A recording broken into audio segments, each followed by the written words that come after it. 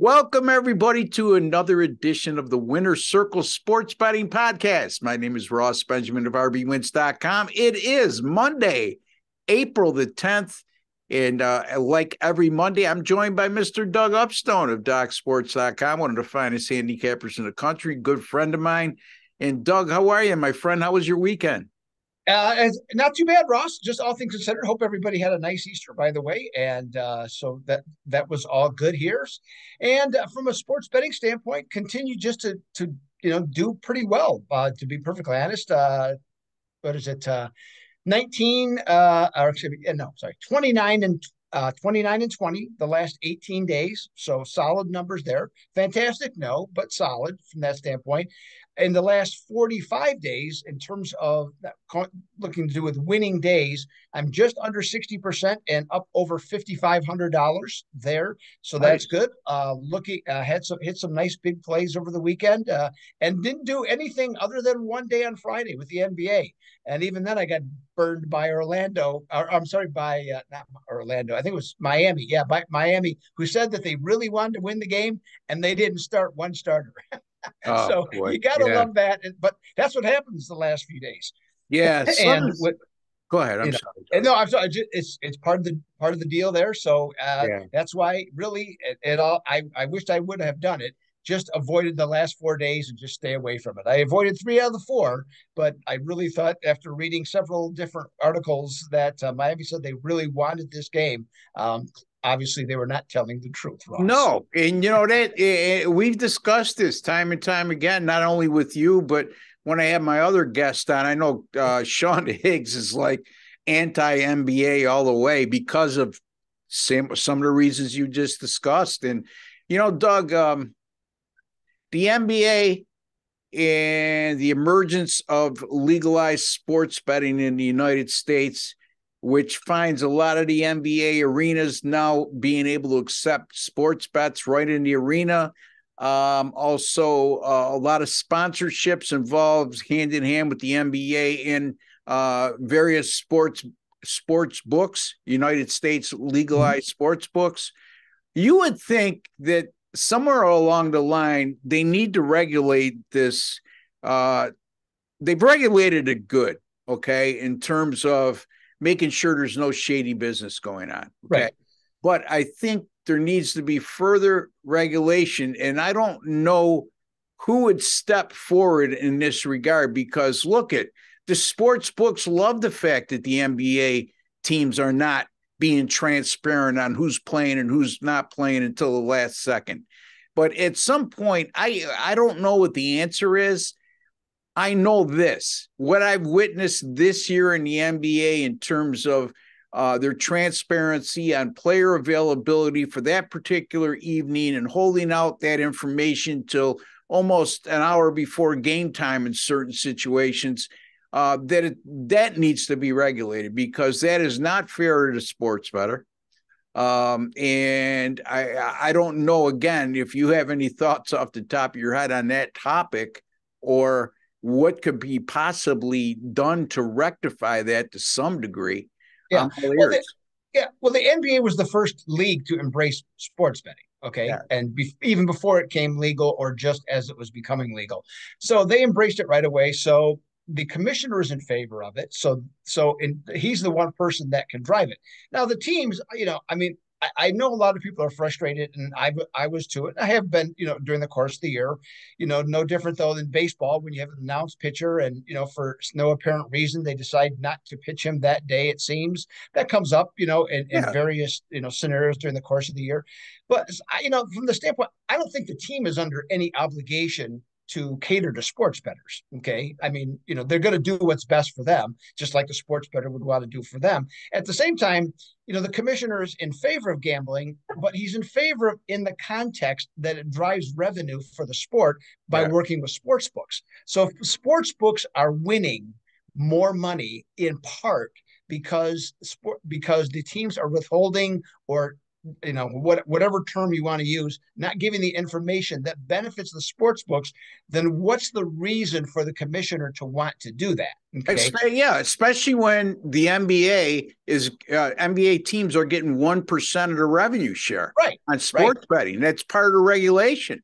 So, I mean, again, there's no checks and balances, Doug. And I Right. get that there's always that uncertainty. You mentioned baseball, but I'm sure you would agree that how many times a starting pitcher getting scratched compared to what's gone on in the NBA this year is pretty minute in comparison. Yeah. Just in a general sense. I mean, for me personally, it's been more of a rare exception. Yeah. Now, do I know other people that have gotten burned, more regularly than what they should? Yes, from that standpoint. So it's one of those things, though. I don't think it's an easy answer. I mean, yes, you would like to do that, but again, what is the purpose for the team? Now, you could do a better job by, I don't know how you would do this because it's not like the NBA players aren't making money, but there should be something also to do with how many games a team plays. I don't like the fact that, for example, analytics, okay, when they look at a season and they look at players coming off injuries or they look at older players or whatever, they already, I know this for a fact, they've already crossed off games for certain players to play on particular teams without playing one game for the upcoming season. Forget what's going to happen during the season if guys get hurt. There's guys that already I have been predetermined they're going to play maybe 70 games a year. Okay. Yeah. And that to me is bad for the sport because I forget what team it was, but I forget.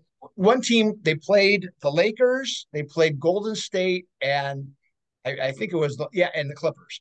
And in that thing, it was the Eastern team. I'm not thinking of it, but Eastern team hosted those teams. So they did not see LeBron James, they did not see Anthony Davis, they did not see Kawhi Leonard and Paul George, and they did not see Steph Curry. Okay. Yeah. But yet the cost of those tickets was not one dime No, less and exactly. probably were higher because of that only coming once a year. That to me is something that should be regulated just across the board.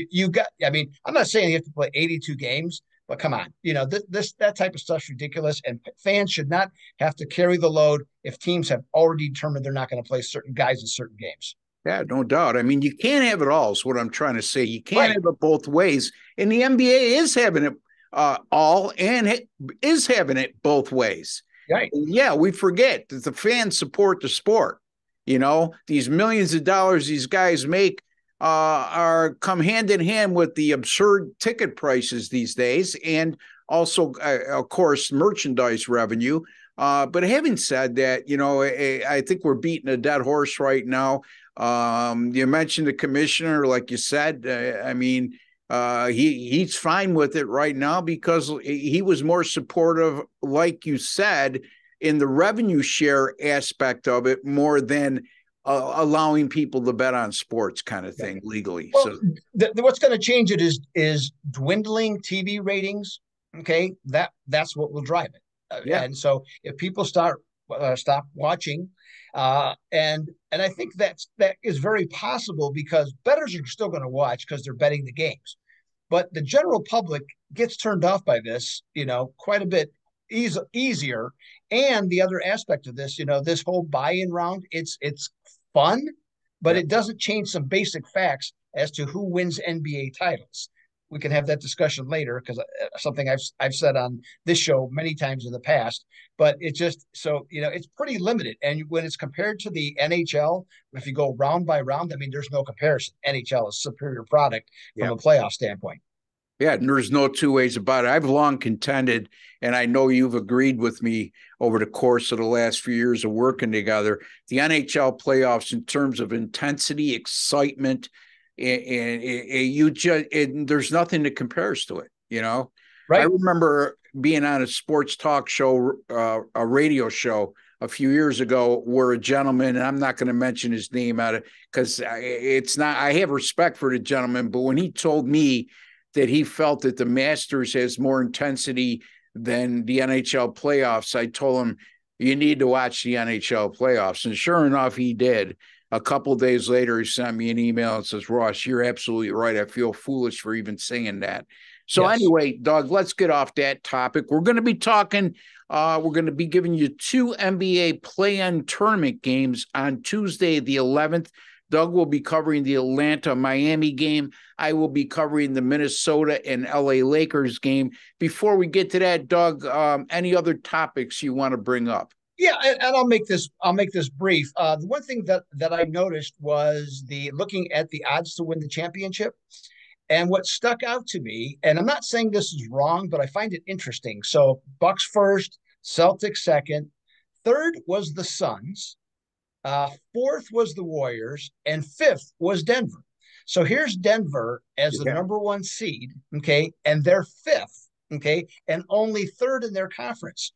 Now, with Golden State and Phoenix, I get it, okay, because the history that the Warriors have, okay, makes perfect sense to me that they should be that high, and also I would assume playing into public opinion, and how well Phoenix has played, having Kevin Durant, okay, along with Booker on the same team, and they're still solid defensively, but they're not real deep. Okay, from that standpoint. Here's my question, though, Ross. Okay, is that with those two teams, do you honestly believe that Phoenix with Kevin Durant is going to be able to play four series and not have an injury? Okay, that's question one. The next question is, do you can you back a team that is unlikely to play a single series in which they will be a have home court advantage after they went 11-30 straight up and 13-28 against the spread on the road, Yeah. like Golden State did? Golden State. Again, two parts to that. Let's start with Phoenix.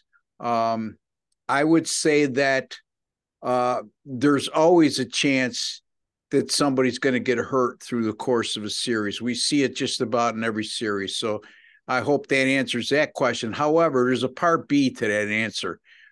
Injuries at this time of year, players play through them more than they would in the regular season, which I'm sure you would agree. Kevin Durant's a perfect example. It seems like between load management and injuries, he's been injury prone over the last few Right. seasons. I mean, it's well documented, but when you look at his playoff history, he's been very durable in terms of his availability. And I think that you may see an injury, but short of a high ankle sprain that will keep you out for a couple of weeks, short of a torn knee ligament or something severe like that, Doug. I don't put as much emphasis on that at this time of year than I would during the regular season. The other part of the question with the Golden State Warriors, and I think that goes hand in hand with their availability as well. I mean, they spent the majority of the season not healthy. In very few games, it seems like maybe a quarter of their games, they were fully healthy where they had their full arsenal. Now, is that an excuse for a record like they posted on the road? No. But that nucleus of players and core group of players that have been so vital in their success over the last few years are still intact for the most part, and they've proven they could win on the road at playoff time. So, yeah, I mean, those are both valid points, but that's just my opinion. That's solely my opinion. And again, no matter how you answer that question, it's based purely on conjecture because we don't have a crystal ball. Yeah, I mean, the other thing I worry about with Phoenix is that they traded some guys that added to their depth in Yeah. order to have that. So, and it's happened the last 2 years. Chris Paul gets injured. Now, Chris Paul's no longer the focus of the team. I get that, but he's still their point guard. Okay, and he plays the majority of the minutes. If he gets injured again, or if he's hobbled again, that makes them just that much less effective. So that's one thing. And again, I'm talking about winning the title. I'm not Yeah, talking about I winning a understand. series, anything like that. And then with Golden State. I mean, I just it seems peculiar to me that a team could have championship form with such a poor record on the road. injuries aside, Yeah. okay, I mean that's all that, and this is not the same team that was here last year. Okay, because there's a different makeup to it, the team, and so with that in mind, I'm not sold. If either one of those two went out early, I can't say I'd be surprised. I'm not going to say I'm going to predict that to happen, but if they went out earlier than expected, that to me would be no surprise, just based on kind of how the season has played out. And I understand the whole thing about the other part of it. And my last point, I'll just make it quick. Okay, top three seeds in each conference. There's only been twice that has occurred where a team was not a top three seed that won the NBA title. There Okay, you go. so So, I'm going to leave it at that. yeah, I mean, again, good points because Denver being the best record in the Western Conference, and right, if I'm not mistaken, they had the best record in the Western Conference this year. Yeah, correct. Yep. Okay, so that's how much I've closely followed the NBA. I follow it from a betting standpoint, but I gave up on looking at the standings every day because it makes no sense to me to do so. And in any event, a lot to look forward to in the NBA playoffs. Now we'll see players that are going to play through injuries, where the availability, you could bank on the fact that nobody's going to be held out for load management at this time of year. That's for sure. And if they are, the general manager and the coach should be fired, because I don't care what kind of analytics you're coming in, you're playing for it all right now. And this is a wide open NBA right now. I mean, there's not that one team, Doug, that really strikes me as head and shoulders above all the rest. Like the years when we saw Golden State only lose 11, 12 games during the regular season. We don't have that type of team. The Nope. closest being is Milwaukee in the East and in Denver in the West. And look, you just mentioned it in the odds. I mean, I trust the odds makers. You also got to remember too, and we got to get on to our games after this. But one final point, we also have to remember, when we're talking about Golden State and Phoenix and who was the other team? Golden State, Phoenix, and who else were we discussing? Denver. Denver. Golden State has won multiple world titles with that certain core group of players there. So that weighs in heavily at this time of year. The odds makers certainly know, just based on perception, they have to set the line accordingly. So a lot of good stuff we'll have to talk about over the next few weeks, Doug. Let's start with the NBA play-in tournament, buddy. Tomorrow night's games, Atlanta at Miami, Minnesota at the Lakers. Let's start with you in the Atlanta-Miami game right now. Miami, just before we went on air, check the line. Miami is -5 and 226.5. Take us through what you think here, Doug. All right, so the winner of this game will automatically advance to play Boston in the second seed. Boston, who is the second seed, the winner of this game will be the seventh seed going forward. And if Miami comes through and wins, they advance. But Atlanta's not done if they lose, because then Atlanta has the opportunity to play Friday against the Toronto-Chicago winner. Okay, At so home, that's beside, at home, right. So that's all set up that way. Now, the Heat have dominated this series, Ross. Once again, they won 3 out of 4, covered the same amount of games, and the straight up winner of this series this year was 4-0 against the spread. Now, common theme in this series, especially when they're playing in Miami, domination again. 9-1 straight up, 6-3 against the spread. South Florida the last 3 years. As to why, my thought is because Miami has a stronger front court with Jimmy Butler and Bam Adebayo. It's not as good of a matchup for Atlanta because Clint Capella and DeAndre Hunter, good players, but not what I would consider at the level of either one of the Miami players at this point of their careers. And also, the Hawks are set up differently. They're built more around Trae Young and DeJounte Murray, which is the backcourt. And so I also think that helps explain when your team is built just primarily around your backcourt and don't have much up front. I think that's why you don't win on the road consistently. And that's certainly been part of the reason why Atlanta, once again, losing record on the road, 17-24 straight up and against the spread. Now, Eric Spoelstra's team, Ross, 27-14 at home. Pretty solid from that standpoint, but they're a bankroll draining 14, 25, and 2 against the number, and they've only won by 1.2 points per game in their home games over the entire course of the season. Statistically, from a efficiency standpoint, pretty similar on the opposite ends. Atlanta, 7th in offense, Miami 24th on offense. On defense, Miami 9th, Atlanta 22nd. Now, as you said, Miami opened up -4.5. And, some sports books are right around -5. The 4 games this year they played, no spread was greater than 4. Okay. Now, injuries and other things apply to that. The last time the spread was this high was in last year's playoffs, which were in a first round games. They were both at Miami. Miami was bigger than a 4-point spread in both those games. They won and covered. They went on to win the series 4-1. However, game 5 in that series, which was the desperation game for Atlanta, they were a 4.5-point underdog, and they covered the spread in that loss. I'm looking at Miami, Ross. They're 9-21 as a favorite this year when it's been 3.5 to 9.5. I'm going to say Atlanta covers, fails to win. Okay, and that in this buy-in or play-in game, this play-in game.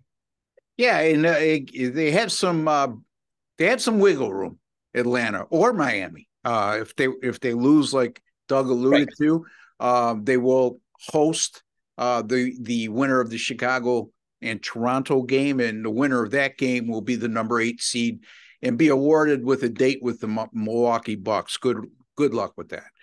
Anyway, I mean, some notes I have written down here is Miami has gone 5-0 to the over in their last 5. Atlanta 4-0-1 to the over in their last 5. Miami 4 games versus Atlanta this year, averaging 116 points per game, shooting 48% or better in all 4 of those contests. Atlanta, the last 3 against Miami, averaging 119 points per game and shooting 53.8% from the field. So the matchups this year when they play each other, defenses seem to be an afterthought, yet this total opened at 228 and is now at 226.5.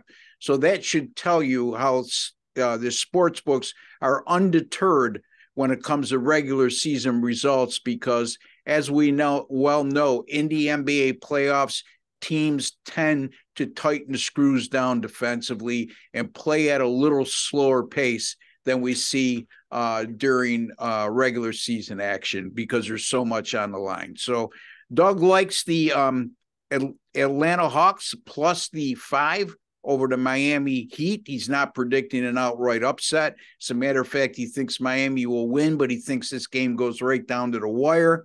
And he's going to take the underdog Hawks on the road in the play-in game on Tuesday, the 11th of April.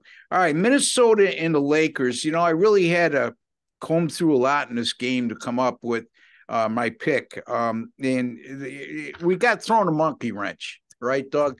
The game opens up at 5.5. We find out today that Rudy Gobert is suspended for 1 game due to the altercation with one of his teammates on the bench in the regular season finale, or late in the season. It had to be the regular season finale.